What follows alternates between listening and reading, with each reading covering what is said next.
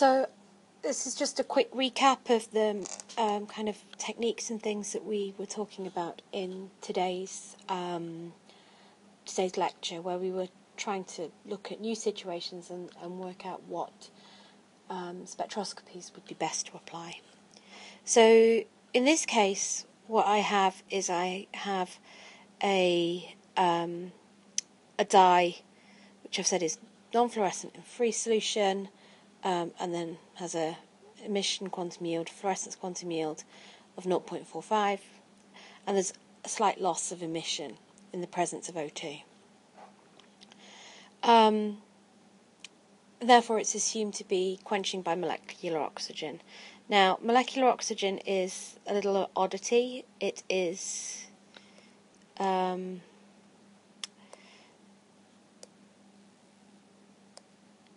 it is 3O2. If we just think of a very quick MO diagram, we can see it's like this. And the excited states of molecular oxygen is this version, where I've got anti-parallel spins here. So this is 1O2. This is the excited state here. And just like we have to have conservation of energy and conservation of angular momentum, we have to have conservation of spin. And so if I've got a dye which is in its singlet state, singlet excited state, normally we would say that for emission we would have it going to the ground state and it would giving out light. But in this case, I'm suggesting that I'm suggesting that in the presence of molecular oxygen, what I end up with is an excited state oxygen, but that leaves me having to have a triplet dye. It's the only way I can conserve spin. So this is now going to be triplet. And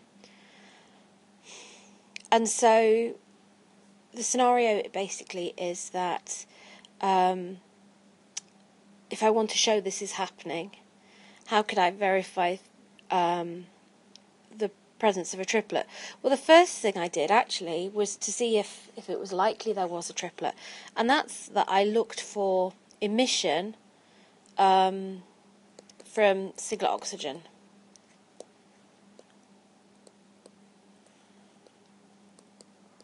This is around 1280 nanometers.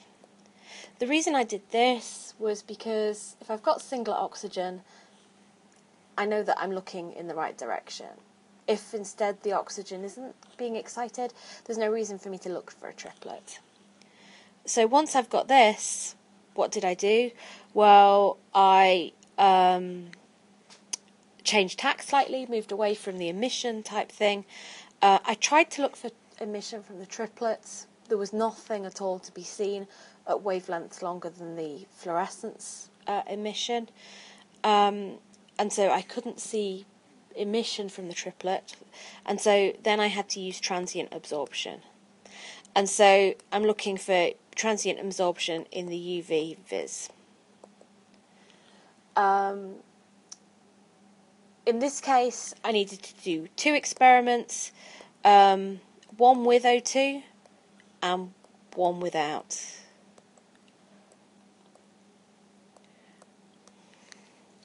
So, presence of oxygen and no oxygen. And that's basically mirroring the steady state experiments that I did.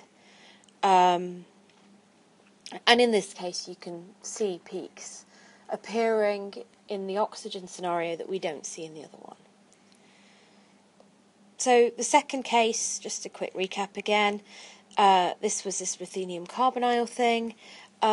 There are advantages to using this tetracarbonyl in that this has no chirality, so I can see the LDR of the CO4 DPPZ, or the CD, but LDR in this case was the simplest one to look at. But there are problems with doing that in that this Fen compound is chiral. It has delta and lambda isomers. But basically what I'm saying is if this DPPC wants to intercalate for the tetracarbonyl, there's a good chance that this fen will as well.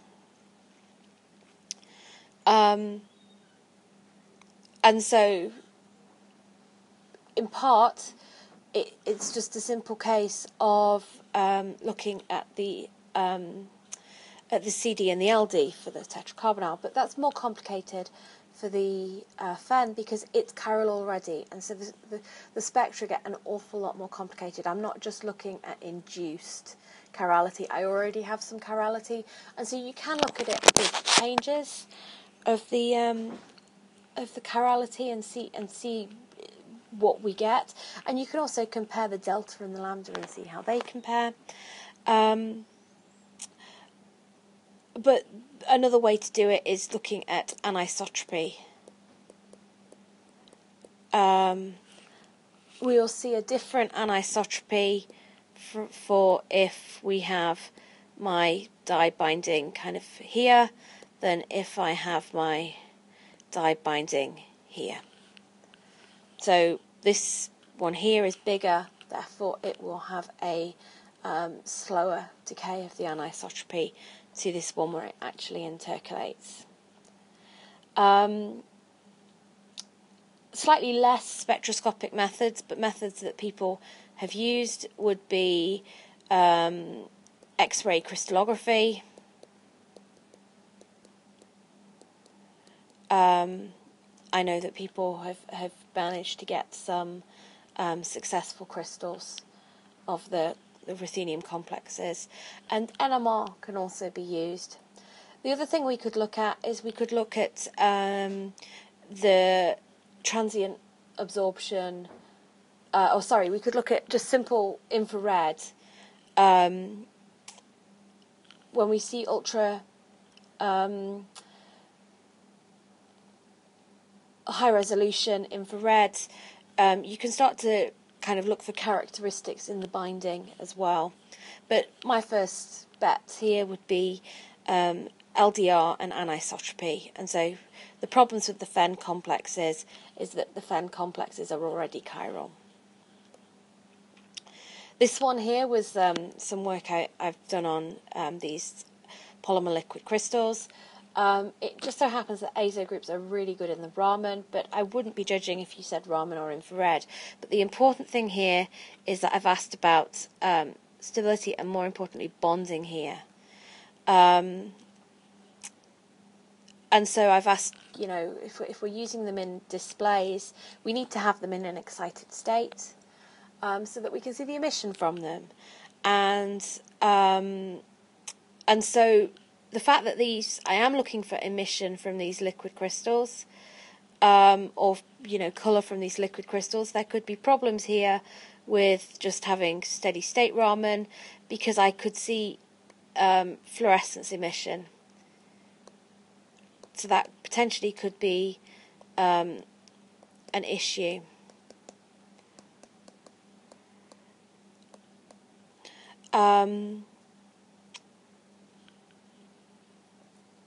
We used Raman. The azo group shows up really, really well in Raman, and so that was actually where we started off with. And the other details about the molecules, again, Raman was a better choice. And the fact that we can actually get Raman microscopes as well, that we can look at particular areas, helps. But infrared would work just as well. But the key thing is I'm looking for bonding, so I'm looking for small shifts in vibrations, because I'm looking at how, if I've got the difference between, if I have my azo group, this happened to go off to a couple of ring systems. If I've got hydrogen bonding here, and then I have an excited state, I'm potentially going to break that hydrogen bonding or whatever it is. And so I'm going to be looking for small changes in the infrared or vibrational signals. So Raman here and IR. But because I am looking at the excited state, these should really be time resolved. That would be kind of my key. So either looking at TR cubed or transient absorption infrared. The final case is the one we didn't really discuss. This is actually a very famous experiment by the Yellowlees, who showed that the electron sits on just one of the BIP ligands. It doesn't kind of spread out over all of them, which at the time was quite a surprising find. She found this by electrochemistry, but after this initial result, there were all sorts of kind of spectroscopic kind of ways of looking at it as well, and people were really interested. Here we have emission at 354 nanometers, and essentially what we have is we have our metal, and we excite up here, and then we see this intersystem crossing. So this is my metal, and so I have my electron here, which gets excited up. I'm just putting the 1 in, even though I know there's more than one.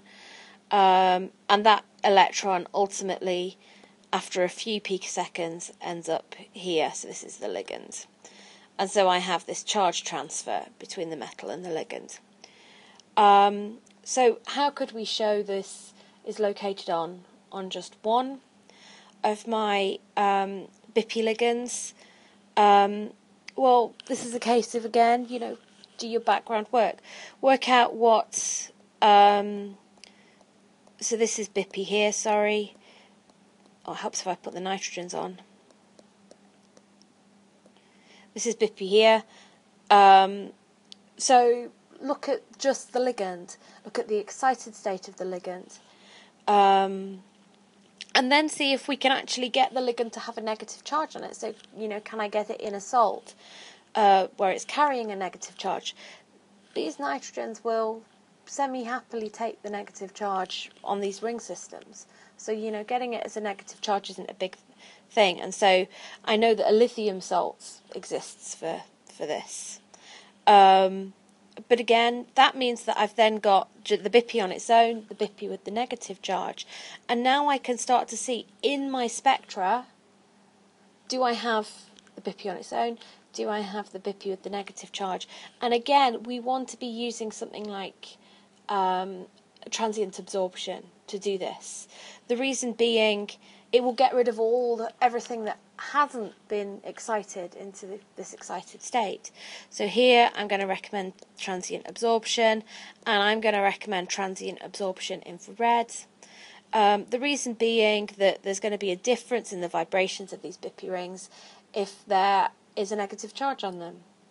So it makes sense to kind of look at my transient absorption infrared. Again, if you want to use Raman, Raman's looking at much the same things. It's just how active these things are, one over the other. But what we can actually see is we can see small changes to the other BIPs because they're in the presence of a negative, essentially a change in charge distribution. That we see small changes in those, but we see much, much bigger changes for a small part of it. So it's this combination of small changes for this and a much, much bigger change when I have one with the negative charge on that tells us I've got two distinct environments. I hope this little podcast has helped. Please ask in the forum if you've got any questions.